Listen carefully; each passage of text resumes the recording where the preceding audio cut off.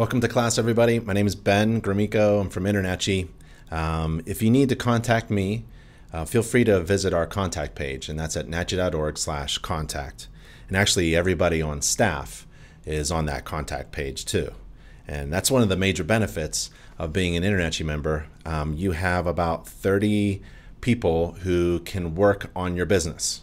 So feel free to contact anybody on staff. We're there. What we're going to do is perform a home inspection on this house. I inspected this home. I thought I'd go through how I perform a home inspection, try to take advantage of any information from that process that I have of going through a home inspection. And along the way, we can talk about anything you want to talk about. Make sure you reach out to your instructors, and I'll be at the office during the 5-day class as well. I can't join you right now, but here are the topics. We can go over how to perform an inspection. We can also talk about writing reports, and we'll go over an inspection report from this home inspection that I performed. There's business strategies. We can talk about scheduling and time management and hiring inspectors, branding and marketing. We have a member marketing team right here at InterNACHI headquarters, so feel free to reach out to them and talk to them. Director of Marketing, Jessica, and all these other things. So anything you want to talk about, make sure you reach out to somebody while you're here in class at the InterNACHI House of Horrors during the 5-day Become a Certified Home Inspector class, and get your needs met. InterNACHI School is accredited as a university, so everything we do is accredited, including our home inspector exam, our home inspector courses, home inspector certificate program. So your certification, if anybody asks you, are you certified? Are you a certified home inspector? Yes, because you actually went to a university. So if you wanted to check, you can go to internachi.edu or check the government website at ed.gov/accreditation and type in your favorite school or organization, and InterNACHI will pop right up. So some uncomfortable things. We expect really good behavior from all of our students. You must be professional, behave in a manner that's consistent with our educational goals. Please treat staff and fellow students respectfully. We don't tolerate sexual harassment, racist or offensive remarks, or disruptive behavior. We may require any student to leave the premises at any time without warning if we determine that this is appropriate. And if you don't want to leave, well, we take another measure. So I'm sure it'll be just a fun class.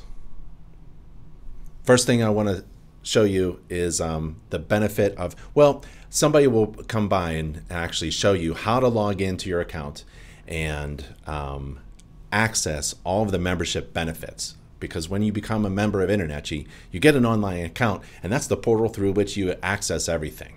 So log into your account, and then let me log into mine. I'll show you what it looks like. It's really important to go here for information. So you get it at the top corner and you log in. Mine looks slightly different. And then at the top here, it says InterNACHI CPI certification. That stands for Certified Professional Inspector. And you want to take a look at that. Or if you are in a regulated state or province, you want to click this button as well. So those are pretty big buttons right at the top of your dashboard when you log in. And those are really important. So you want to take a look at the certification process, because there is an accredited program, accredited by the U.S. Department of Education in Canada, to become a certified home inspector, and you want to get that certification correct. Okay. Performing an inspection is pretty straightforward, actually. It's the most fun thing out of running a home inspection business is actually performing an inspection. What's really challenging is the business and marketing side of everything, the accounting, and how do you get the phone to ring? Well, fortunately, because you're a member of InterNACHI, we have resources for you. A lot of free online resources. I'm going to show you some of them, but also we have staff to help you as well. One of the resources that I recommend is NACHI TV, NACHI.TV. So I know you have notebooks and pens, so get your notebook out and maybe write down some URLs, or you can email me later and ask for that information. But at NACHI TV, we have free online webinars for home inspectors. So you go to NACHI TV, and if you can't make they are live, interactive. You can ask questions and talk. But if you can't make it to class, you can just register, and I'll send you a link to the video recording of the webinar so you won't miss anything. You can watch it later. So if you click right now the register for free button, we have a large schedule coming up of webinars, live webinars with vendors from across the industry and some inspection training webinars.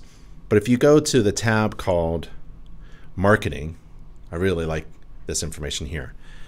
Check out some of the top row videos here, like 7 tips to destroy the commodity of home inspections.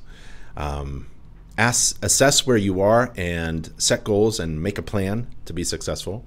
Marketing tips for home inspectors, and I really like this one. It's the Business and Marketing Tips for Home Inspectors class. It's about a 2-hour video. Take notes. It's really good. It's really good. So these videos, here's another one, top 25 marketing tips and products and services for home inspectors. These videos are here for you because we can't just fit everything into the 5-day class. So you're going to have to access other resources, other sources of information in order to gain the knowledge that you need, the resources that you need to put systems in place so that you're going to be successful in your business. And that's at NACHI.tv, NACHI.tv. While you're driving around, going from one home inspection to another, get smarter by listening to the Home Inspector podcast, and that's at nachi.org/podcast, nachi.org/podcast. And there we talk about everything you need to do, everything related to home inspections and business and marketing tips. I refer a lot of people, especially new members and new inspectors, to this page. It's a step-by-step checklist for success, nachi.org/everything. And there you'll find 15 steps. Let's open it up. 15-step checklist for success. The first step is to join InterNACHI. If you are here in class at the 5-day class, you have joined InterNACHI. You have a membership.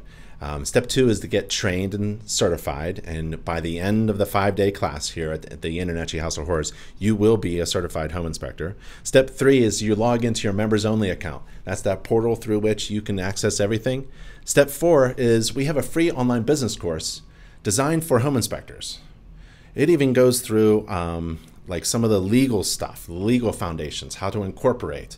It goes over the choosing the right name, even the right domain name for your business website, and then even hiring inspectors. So it's a really good business course. And then we talk about branding and marketing, your website. You got to have a website. Take advantage of membership benefits. And then step 8 is a really good one. Boost your business with all these great ideas, products, and services. Get advanced training. You don't have to worry about that right now. Just get certified. We have inspection tools, especially from Inspector Outlet, which is the shop under our roof here at InterNACHI headquarters. So go right around the corner and talk to the good folks at Inspector Outlet. And basically the tools that you need are a really good high lumens LED flashlight, a GFCI tester, a voltage leak detector, and then maybe some personal protection equipment like gloves, respirator, goggles, safety glasses. The investment, the cost of investing into this business is very low. So get some good tools, and Inspector Outlet is where you go. Step 11 is about report writing and software. Step 12 is how to take care of your clients. You don't just want to get paid after the inspection and wash your hands of your clients. They're your neighbors. You want to keep in contact with your past clients. They're like gold. They are your unpaid ambassadors of your business. So keep in contact with them. And then keeping up on what's new in the industry, you want to subscribe to the InterNACHI YouTube channel. You want to like some stuff and follow us on Facebook and on Instagram. And you also want to subscribe to the InterNACHI newsletters. We have 2 monthly newsletters to keep keep on top of what's new and available for InterNACHI members. So be sure to subscribe, especially to the YouTube channel and to the monthly newsletter. All right, let's go back. And so that's at nachi.org/everything. I recommend going to Inspector Coach. I know the coach, and you don't have to buy her services. She coaches home inspectors on being successful, a one-on-one custom coaching. And go to her downloads tab and download the free 8-step checklist. It's free. There's also, I think she has some tips for marketing to real estate agents and other things. And she also has a store as well if you're looking for stuff on Amazon and you can't find it. And that's at inspectorcoach.com. Okay, let's inspect this house. Here is my actual, I was a home inspector for a dozen years in Pennsylvania, near Philadelphia suburbs, and this is my daily schedule. And I show you this because you have to figure out what your daily schedule is. Maybe it's just one job a day. I did 2 jobs a day. And I started off doing 1 job a day, and then business got great, and then we went to 2 jobs, and we tried to do 3 jobs a day, and that wasn't working out very well. 2 jobs a day worked great. So I leave early at 7 o'clock, and I'm home before 5. And I'm done. I don't work at night because I inspect and write inspection reports as I inspect. And I just simply click a button at the end of the inspection and my report is done. And I'll show you how I do that. So at 7 o'clock, I leave my house because I want to arrive to job 1 early. And when I arrive, well, I have permission already. We sent out emails. We got confirmations. We have access to the property. But I like to get there early because I'm never late. And while I'm there, I might as well start inspecting. So you could do the exterior. It's really up to you what you do first, second, third. I like to do the most difficult things first and get them out of the way. And so I do the roof. And you're not required to walk upon any roof surface, but that was part of my brand, and we'll talk about that. So I went up on the roof, I inspected the roof, came down, and hopefully my client arrives about then. Big smile, great first impression, hand out business cards. I talk about my observations of the roof. I tell them how this is all going to work in the next couple hours, and I invite them to follow me around and ask questions. So in the beginning, it's difficult to learn this skill, but you have to inspect, talk, and write a report all at the same time. And it takes a while to do that. Well, anyways, at 8 o'clock, my client arrives. I inspect the exterior. If they want to go around with me, that's great, but the exterior is only 15 minutes or so. And then I want to get to the heavy lifting, I call it, the difficult systems, the HVAC, the hot water source, the water supply, the drain, and the plumbing. And then I move to the electrical, which is could be hazardous, right? And then the structure, which is really important. When I get to the attic, I'm 2 hours in, and I want to finish up in about another hour. And I'll be done at 11 o'clock. I want to have my lunch, drive to the next job, listen to the InterNACHI Home Inspector podcast, and get to my next job early. And it starts at 12. 3 hours later, I'm done. I want to come home before 5.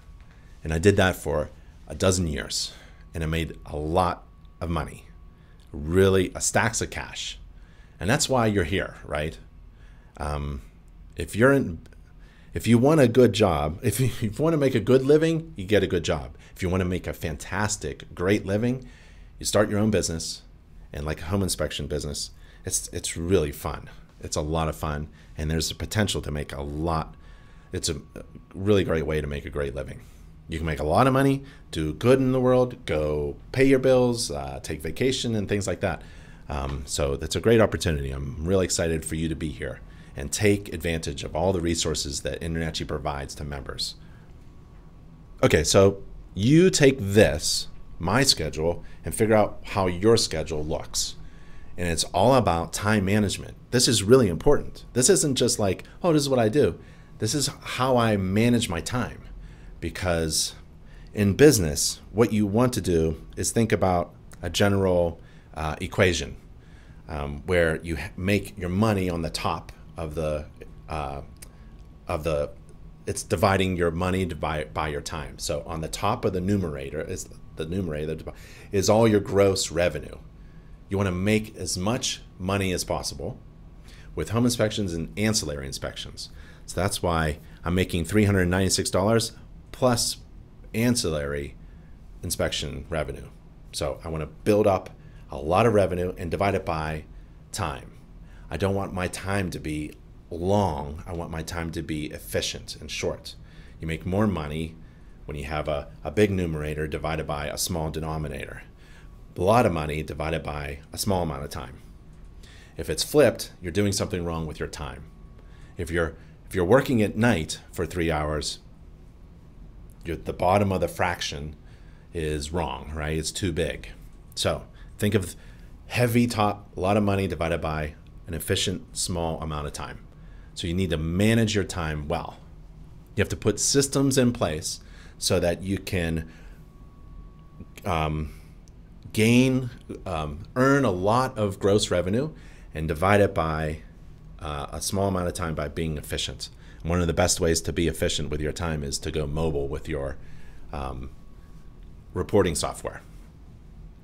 And to increase revenue, you need to be certified not just as a home inspector, but in ancillary services or other additional inspector certifications. And InterNACHI has over 45 additional types of certifications, and they're all nationally accredited programs.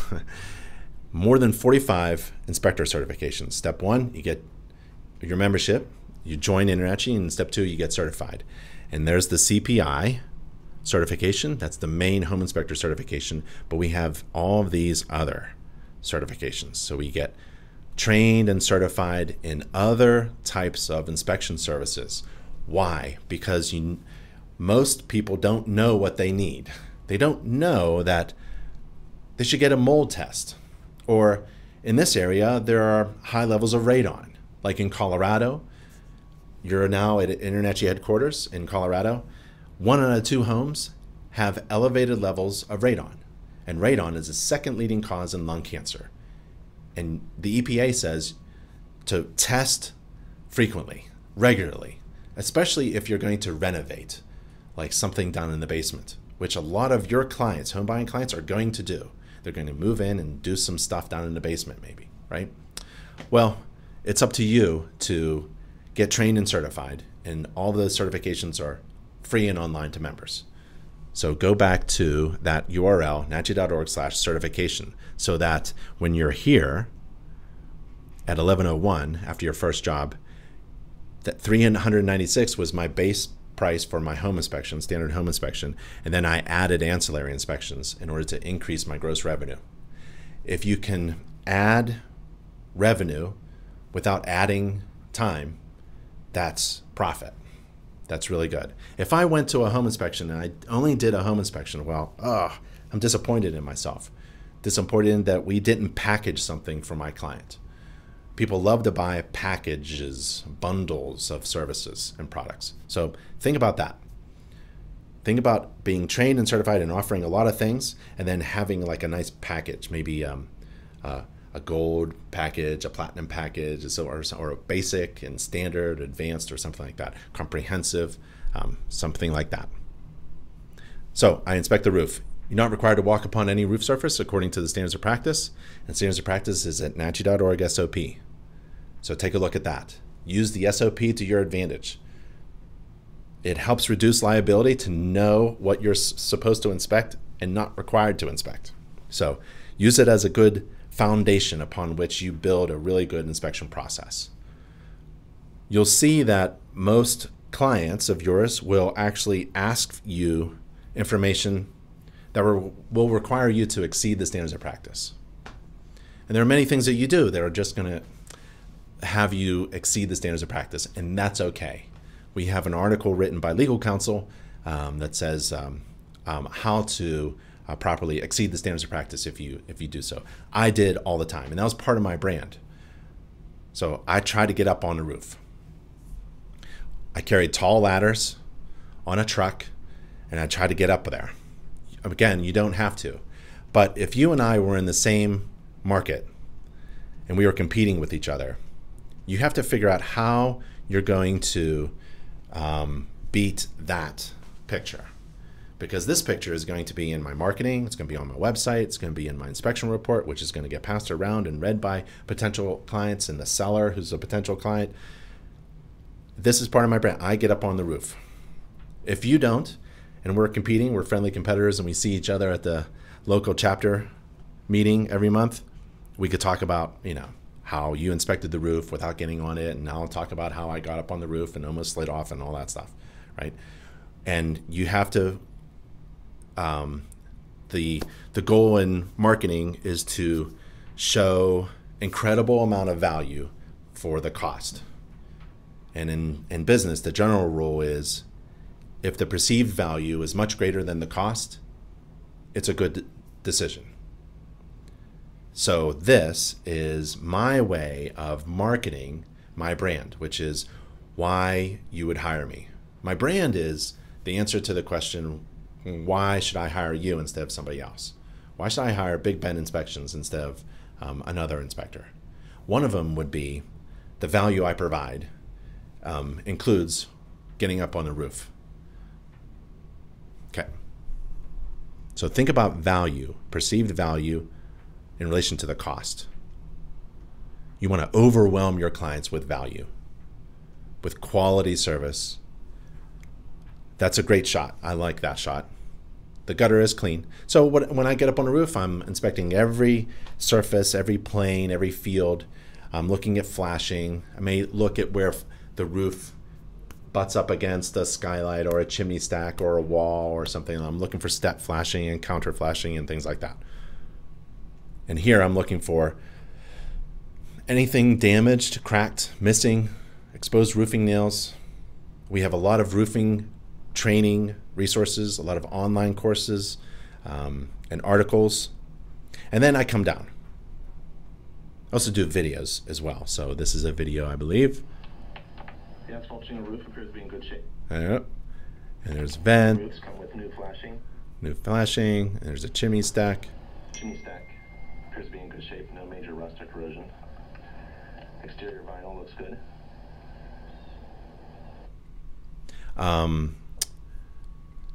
And before I step on my ladder to get down, I'm already done inspecting the roof, taking pictures, taking video, and I'm done also writing the inspection report for that system because I use a mobile device.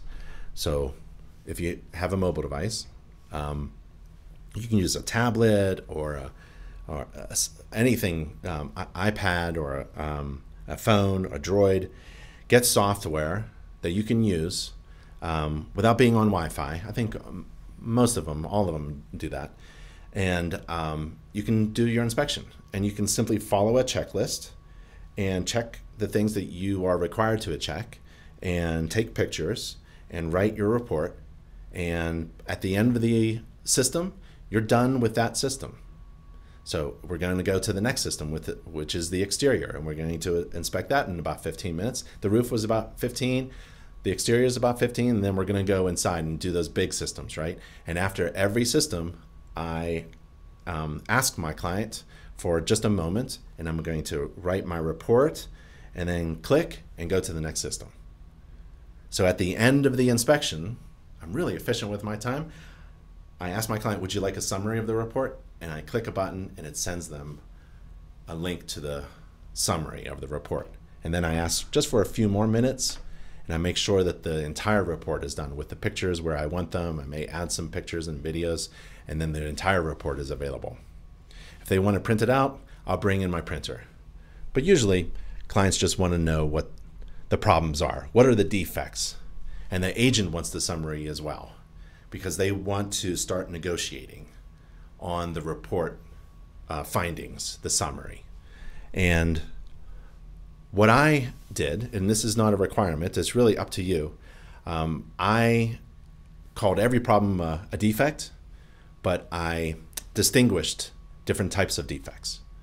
So if it's a problem, I call it a defect. I don't call it something serviceable. I don't know what that means. No one really does.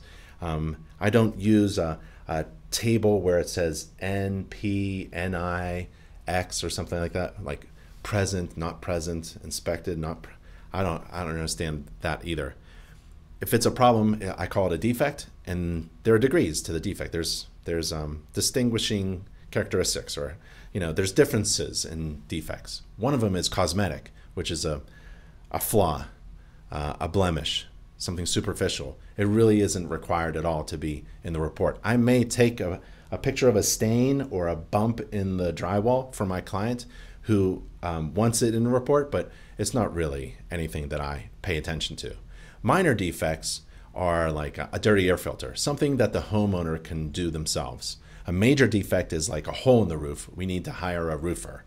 And a material defect is actually defined in the standards of practice, and that's the major one. That's the one you have to report if you both observe it and deemed it to be material. Material can hurt somebody. It's really serious.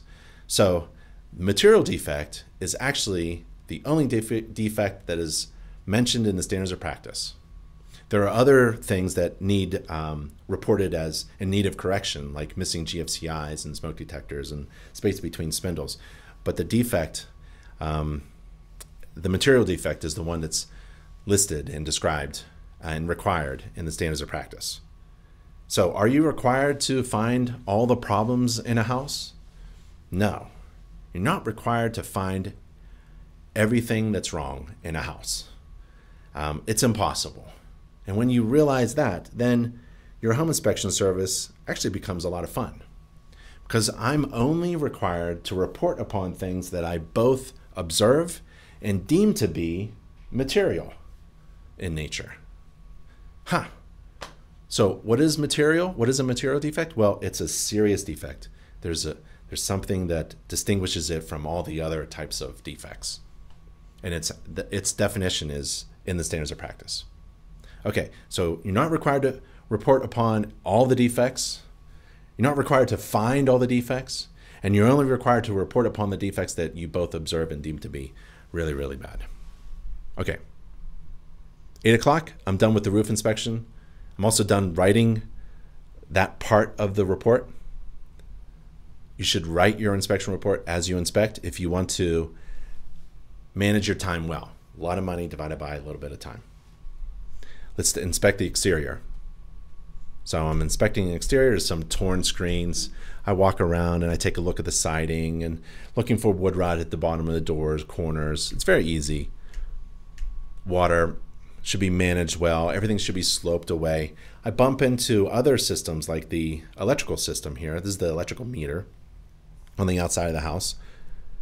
And there's a line going into the 200 amp line going into the electrical panel, probably in the basement. Grounding wire, grounding rod. There's a water faucet. The ground around the house is sloped away and the downspouts are discharging away from the house. That's good. This isn't a major structural problem. It's actually a cosmetic. The pour was kind of funny right there in the concrete. That hose bib should be frost-free in cold weather climates. The hose bib should be a frost-free hose bib so it doesn't freeze and burst. And there's the deck. The space between the spindles is too far apart. It's large enough for a child to fall through or at least get his or her head stuck in there. We don't want that. Code, modern standards, building practices, best practices. We want a tighter space. We don't want a sphere of 4 inches in diameter to be able to pass through the spindles of a rail. It's in the standards of practice as something you need to report as a need of correction. Some deck railing cracking, it's okay. That's an exterior vent. It's actually the dryer termination, and it's louvered and it's plastic, and I can see that it's filled with lint and it's actually busting through. It's all clogged up. So that's a fire hazard. So I want to make sure that the seller actually knows that there's a fire hazard in the house. So I feel it's like my duty to also inform the seller when I find things like fire hazards or electrical hazards, safety hazards. I'm not going to disclose something confidential, but if there's something like a fire hazard, I feel I have a duty as a home inspector to inform the current homeowner. And it's usually okay. I asked permission, but from my client to disclose that. Exterior steps. We're not code inspectors, right? So I want to make sure that there's a handrail with these exterior steps, and there are. And I know that because I've been trained by InterNACHI online through our online courses that are accredited. And InterNACHI courses are based upon the International Residential Code, the IRC, the most recent version of it. And handrails, the code says in section R31178, that handrails are required for stairs with 4 or more risers. So if you have 3 risers, you don't need a handrail, according to code. But guess what? I'm not a code inspector. So if I feel, as a certified home inspector, that my client needs a handrail and there's only 3 risers, and you want to put that in the inspection report, feel free. You're not a code inspector. Code inspectors, oh, they have books like this that they have to memorize and quotes. We do not, as home inspectors, quote code, and we do not have to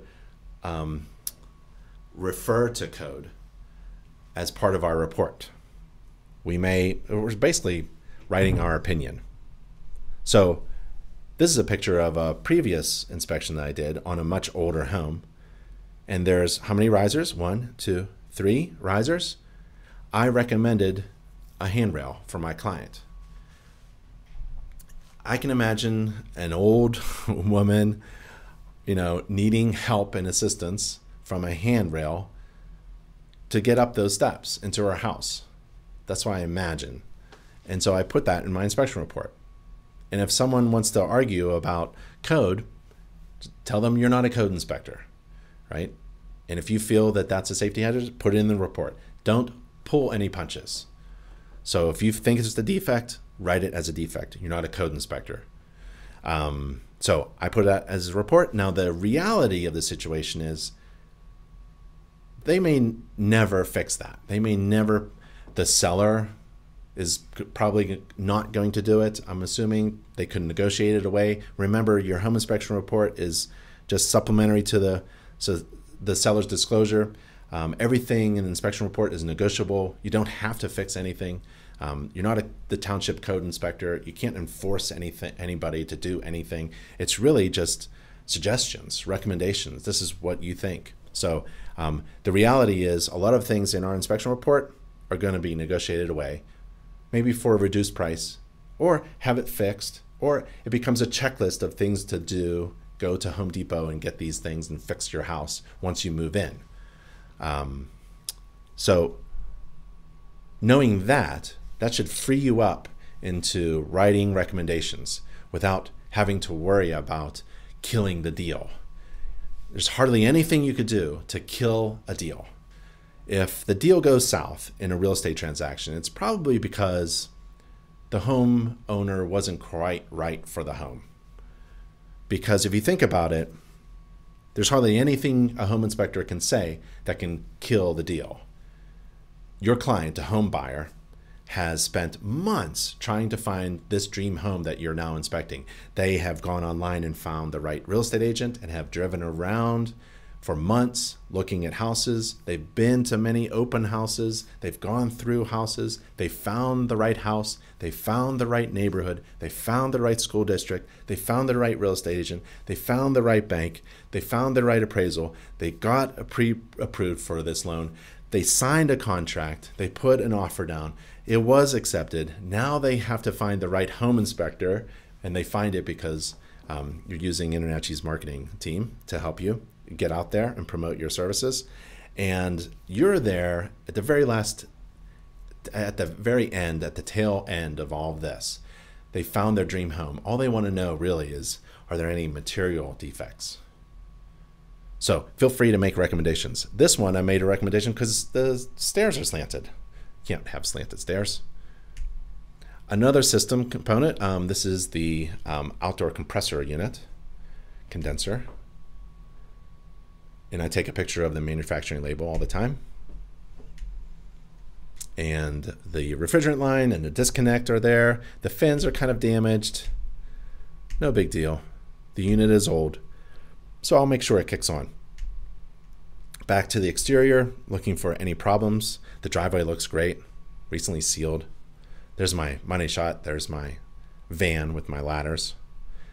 And I never park in the driveway. I always park out of the driveway, somewhere on the sidewalk or something. Allow your clients to use the driveway to pull in. You don't have to park in the driveway. So there's a screened-in porch. All exterior receptacles are GFCI protected. Now I'm done with the exterior. I'm done writing the report. I go inside. I ask my client to follow me around.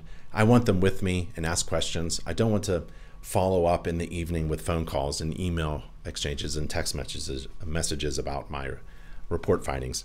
So I want to just handle everything. So I invite my clients to inspect the HVAC system. I'm going to show my client where everything is, how it works, how to maintain it. HVAC, it's actually a heat pump unit, no fuel, that's great. Refrigerant lines, manufacturing label, the duct, everything's sealed up, but I pull the front cover off and take a look at the A coil just to see what the fins look like. It looks okay. The condensate drains into a pump and hopefully discharges outside. The air filter is clean. That was nice of them to do that just before I arrived. There's a condensate pump there. It's plugged in. Humidifier.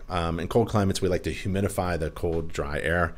In the wintertime, it has the line going to the unit, and it has been cleaned and serviced in over a year. So that's a default recommendation. I look for the most recent service record. If it isn't within the past 12 months, that's a recommendation.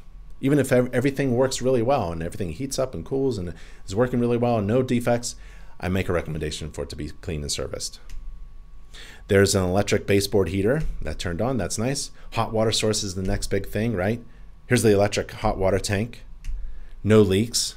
It's relatively new. I take a picture of the manufacturing label. Cold water coming in, shut-off valve. There's a line going to the refrigerator or the humidifier. TPR discharge has to discharge to the floor, but there are actually 14 requirements. I think it's 14, 12 or 14 requirements to the discharge piping. And how are you going to remember all that? You don't have to. But one of them is it has to discharge in the same area as the hot water source. It can't discharge through a wall and outside or into a garage, right? It has to discharge, it has to be conspicuous. If it's leaking, you want to see the leak from the TPR valve because there's a pressure problem.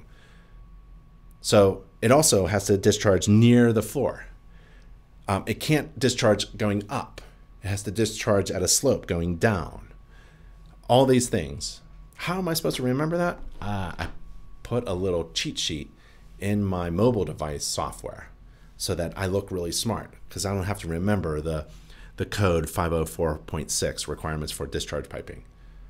It's right here. So having a mobile device helps you not only be efficient with your time, but also you look really smart and you reduce your liability. You reduce the chances of you making a mistake by forgetting what to inspect. Okay? Remember, you're not a code inspector either, but you can use code to make your inspection process very thorough. Water supply, there's the cold water coming in through a shutoff valve, pressure regulator, check valve, water meter, a jumper, and another valve. Nice. So the hot water tank was probably a couple minutes of inspecting. It doesn't take me an hour to inspect an electric hot water tank. The water supply coming in, you're required to inspect it and identify where it's located. That's only a couple minutes, so it's really fairly quick once you get the hang of it. And how do you get the hang of performing an inspection? You perform an inspection on your house 10 times at least, and you'll see a huge difference between your first inspection on your house and your 10th. You're right now next to a house of 1,000 defects. The InterNACHI House of Horrors is an entire house built under our roof, has a bunch of defects in it, and we actually have a cheat sheet. We have the answer sheet. We have identified and described all the defects for you. So you go through the House of Horrors, you inspect one system, maybe the garage, try to find all the defects in the garage, and then go to the answer sheet and actually find all the defects there. Test yourself while you're here. Perform 4 inspections. That's part of the certification process. You have to write 4 mock or pretend inspection reports and submit them. Do them here. 9:15 to 10, I'm inspecting the electrical panel and the structure. Only 2 things, and it takes a little bit longer because the electrical panel, I just want to go nice and slow, and the structure, I want to be very thorough. So here's the electrical panel, 200 amps, there's the main disconnect. You're not required to remove the dead front cover. I have some breakers that are in the off position. I want to take a picture of that before I remove the dead front because I exceed the standards of practice. Every breaker needs to be specifically identified. Inside, it looks good. I'm looking for basically a big fat breaker on a thin small gauge wire, like a 20 amp breaker on a 14 gauge wire. And those breakers that were in the off position, there aren't any wires connected to them, so that's good. And I have 2 defects inside the electrical panel, and those will be in the report and the summary. Structure. I just take a look around and I look at everything that I can. And while I'm inspecting, I'm taking pictures, I'm snapping pictures. They're free. Just keep snapping, snapping, snapping. And on an iPhone, to take a picture, it's actually really easy. It's my thumb right here. So I'm gonna snap away. Let's see if you can hear me. Oh, how did I get my sound up on my snaps? Oh well. So I'm just snapping with my thumb like that. And that's easy. And then I go into my software and I make comments. Right now, I've learned Home Gauge, I've learned Home Inspector Pro, I'm learning Spectora. We just had 3D inspection software on NACHI TV. So there are many pieces of software out there.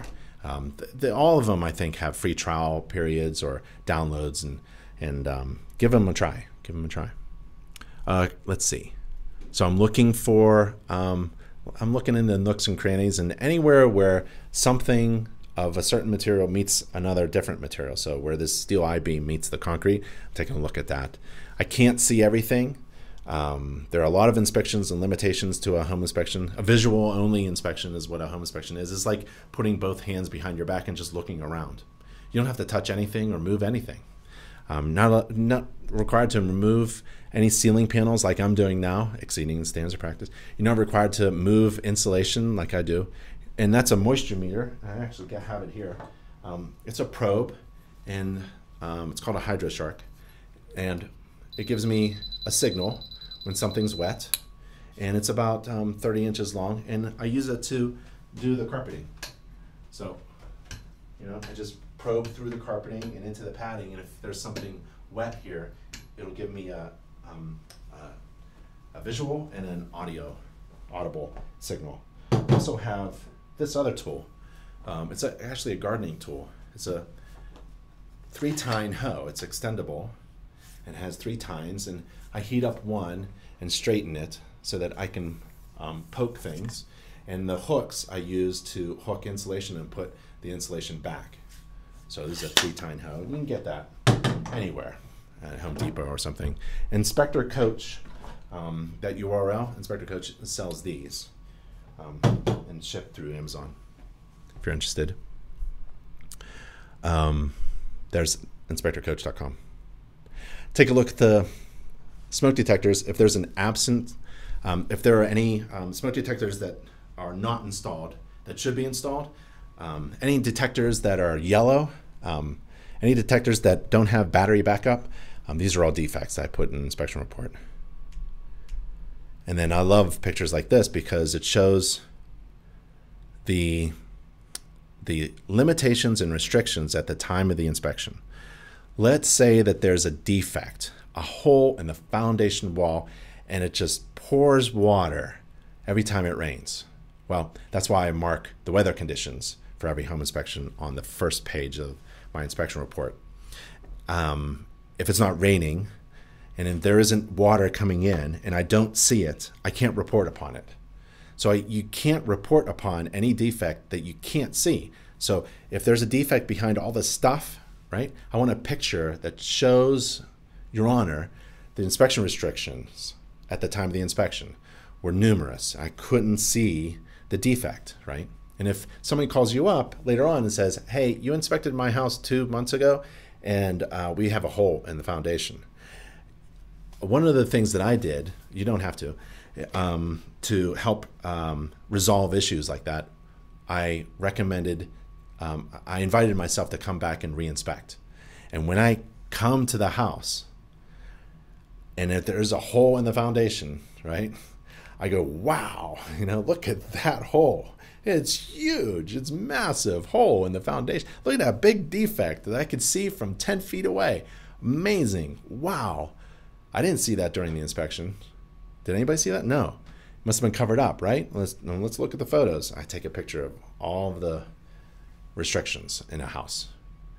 I mean, if it's obvious now and it wasn't obvious then, you're not required to report upon defects that are revealed after your home inspection, that are revealed by cleaning up, simply moving the stove. You don't know what's behind the appliance or the furniture or under the rug or above the drop ceiling or behind the insulation. It's a visual only inspection. You put two hands behind your back and look around. That's it. So when you see a defect and you deem it to be material, put it in the report. If you can't see a defect, there could be a defect right now above my head. If I don't see it, I'm not required to report upon it. I'm not responsible for it. And I'm certainly not responsible for future events. If the basement floods during the next rainstorm, there's no way a home inspector is required to accept that responsibility.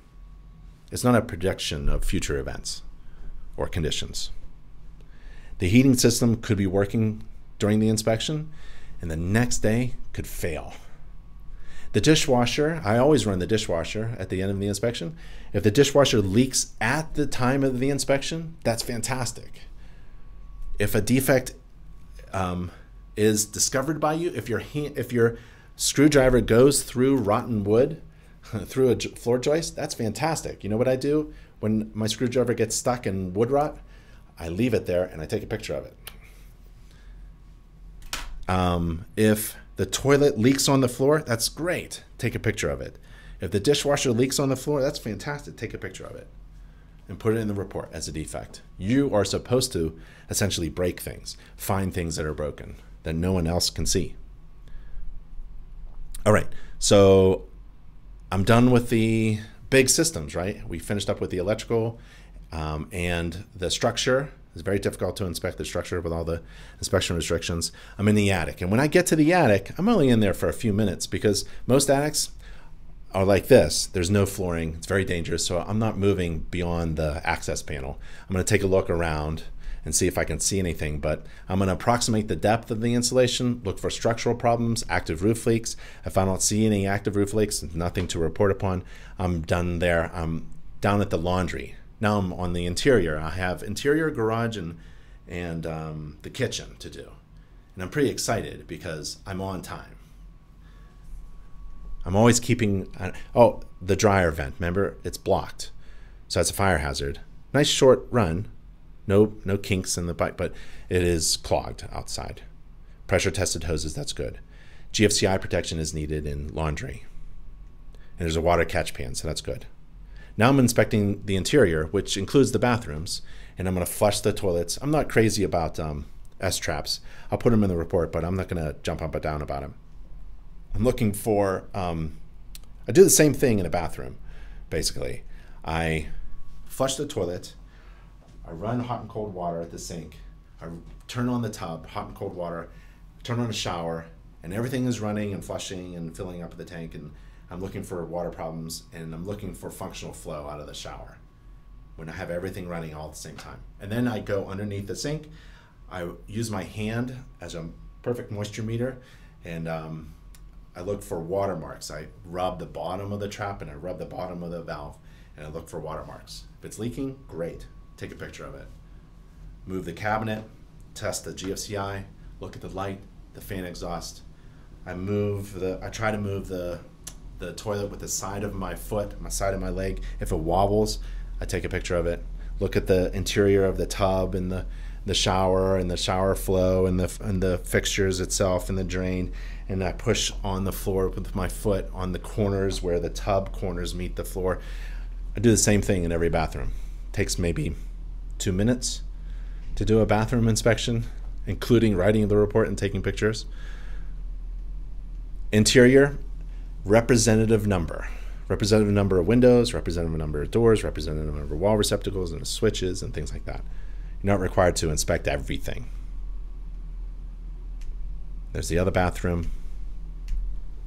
Same process, same pictures. If there's a plumbing access panel that's openable, it's not painted shut, I'll open it. And I did this one. Looks great.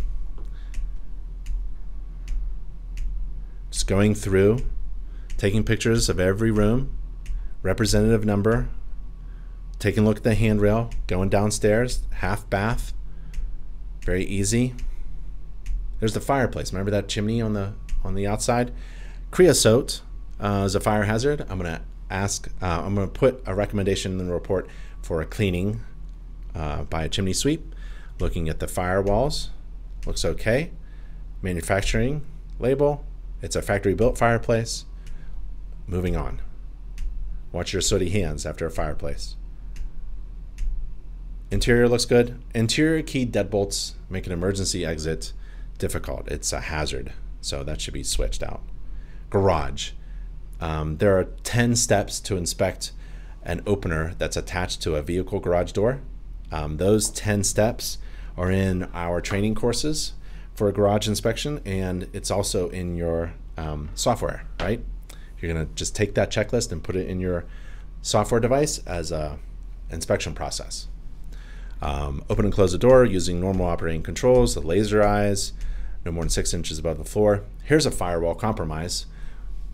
There should be drywall all around the garage that's attached to the house, and there shouldn't be any openings through which a fire can move. Inspect the kitchen. Kitchen's maybe 10 minutes.